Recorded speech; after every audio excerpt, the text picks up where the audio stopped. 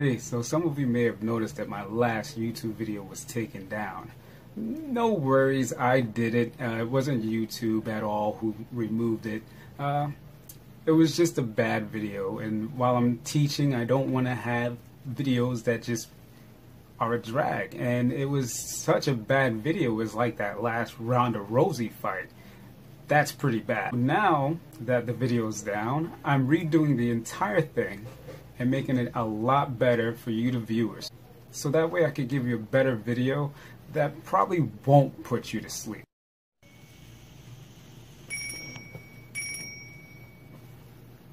Okay, so here's the new video, and hopefully it'll be something you enjoy. Okay, so here we go. Now the first part of it is drawing out the bullets. Now, bullets are easy, way easy. Alright, so you're going to start off with drawing out an oval and then draw a line in the back of it. If it was only that easy. First thing you're going to need is a reference photo. You can get that online. That part's easy enough.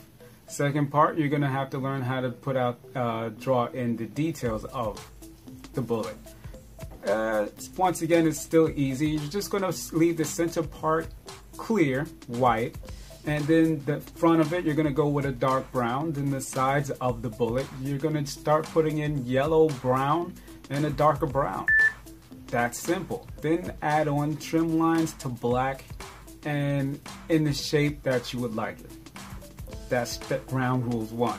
Since most of you are younger and that tip isn't directly the best tip to give, okay, so let's get a little more detailed into it.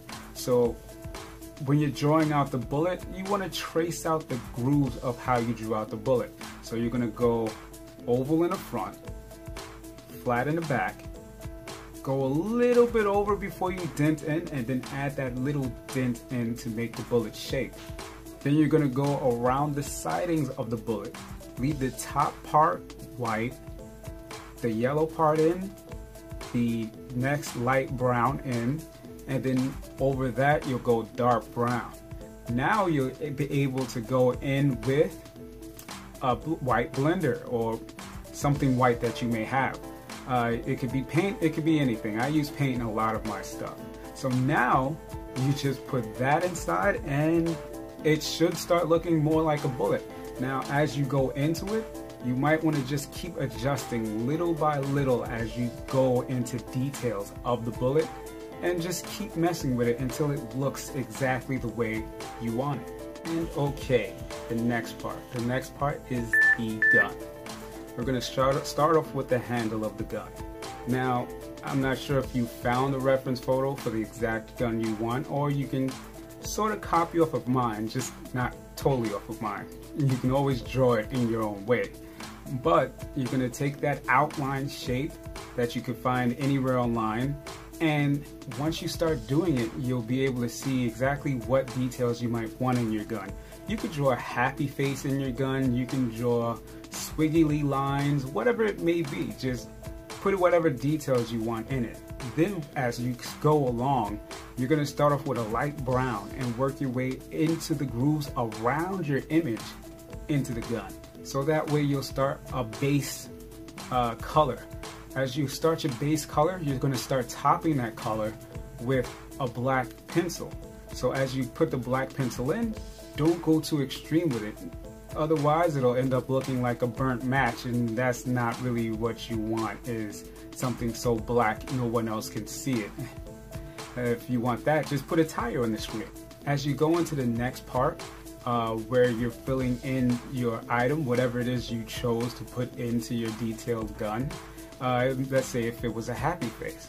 Now you're going to go over that happy face with a gray pencil, and on top of the gray pencil you might want to go with that brown pencil once more. Make it look a little rusty, like it's been used for a while. Just make it look like a gun's image, like what it was meant to be. Now here's the best tip ever. If the image that I'm drawing is way too hard for you, use tracing paper. I mean, you can't trace from the screen, but you can always search your image, print it out, and then use tracing paper to trace it out. Once you got your tracing paper image of it, you just put it against the paper and trace over that. The image will pass over. Then you just have to trace it along, and there you go. You've got your outline of the gun. Now you step in, you add your smiley faces, little cute pink bows or whatever it is you like to add to these things. I don't know, I'm not in your personal business, but whatever it is you want in your gun, you can add it. So after that, you move on. So now you want the gun handle surrounding your image to look realistic. So all you're gonna do is, after you add in your colors, you're gonna add in these tones to help it pop out and look like it's an actual gun. You're gonna go around parts of the gun with a white blender. Now you have your white curve against the gun. Go along the back lining of the gun. That way it'll pop out a little bit more. Now for the front part where there's less light hitting it, just simply go over it with black. Now you're good, because now it's gonna look like what it's meant to be. A transition from light to dark. You have your little images inside, and you have your outline that looks great. So next, all you have to do is move on to the next part of the gun. Just remember that the gun is supposed to be old, and since it's an old gun, you really have to make it look old, which means a lot of more black than any other color, and that brown will just help it look rusty. And once you go on top of it within your details, it should pop right out. And if it's not popping out by then, add another bow to it. That works for me. I'd add 20 bows if it made the image look even better. Next part you want to watch out for is coloring within the lines. If you're drawing this, take it slow. It's not a race. You're not going to get any points by rushing through it. At the end of the race is not a rainbow full of cash. Nobody's going to hand you a baton or anything like that. So easily, all you have to do is take your time. Go slow, color within the lines, make sure that it looks great, and make sure that you do the same technique with the next part of the gun. If it's the barrel, you add that white blender in the middle where it would need that curve. Like my face has the white in it, it adds the curve. You can literally look at anything in your room and find out how light works. Behind me is a couch. You can see the curving of the couch and how the light hits it and lets you know that it's actually being curved.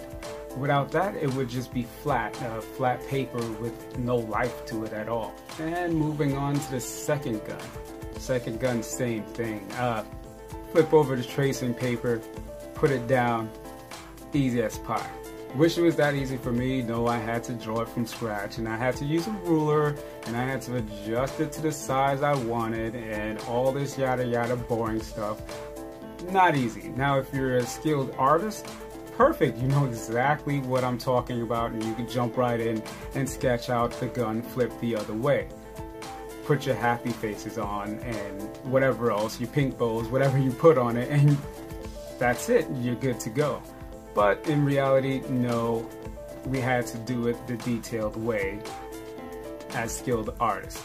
Beginners, you got it easy. Just do that. Or you can try and see if you can do it. If it works, it works.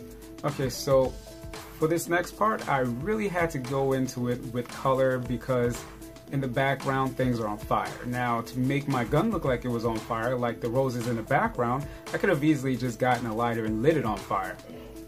But nobody would see it. So at this point, I guess I'm left with coloring it in. So what I did was I got some reds, I got some yellows, and I went across the back of the gun with those same things. Now, what spot I used the same lighting that I mentioned earlier that was in my face and in my couch right behind me. All you have to do is see where those curves are and where they were meant to be in the gun, and instead you're going to switch the background lighting with that. Now guess what? You know exactly where those type of lightings are supposed to be. Now it looks like your flame in the background is so realistic it's coming off of the gun. Everybody would love that, wouldn't it? Because a flaming gun looks cool. I wish I had one in real life. I wouldn't be able to hold it because of the flames, but that's pretty cool and realistic. Now that I'm done with the video and I spoke so fast I could barely keep up with myself. Unfortunately, I'm a fast talker. I hope everybody heard everything I said, especially with the you know, tips and everything else I put in, I think. Well, hopefully you heard it, and hopefully it was a good video to teach you something, and I'm hoping to get you more in the future. And I hope that you hit the subscribe button, of course, or at least just view it, share it with your friends, let them see what it is that is going on. Maybe you might be a better artist than me. Maybe you might send me some tips. Who knows? But I'm hoping that the few that did watch the video learned something and had a lot of fun watching it. And I'll see you next time that I post my next video. Hopefully I won't take it down afterward because it was such a bland video. Poor Rob.